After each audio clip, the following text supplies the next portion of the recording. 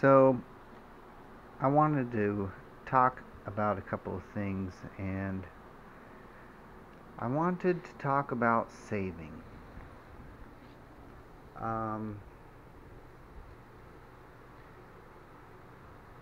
you know, the Bible talks about storing up your riches in heaven and not on earth. And the Bible also talks about being wise and setting things aside. So, this right here is about $300 worth in quarters. I don't know how much that is. My daughter and I, we just throw change inside of a 5-gallon water jug, and we're saving this for the Bluegrass Music Festival. And I have to say that I'm actually, I'm personally shocked. Well, not really shocked. I'm surprised, honestly, at how much it is. But,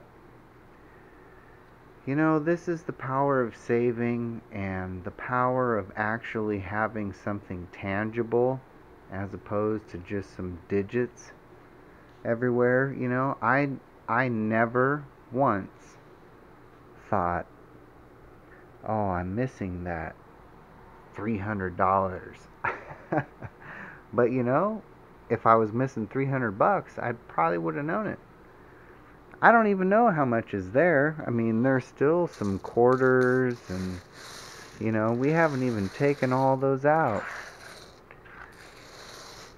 And it was just pretty fun getting to go through, well, it was fun and funny at the same time, hearing my daughter say, like, wow, we must be rich, because we have all this.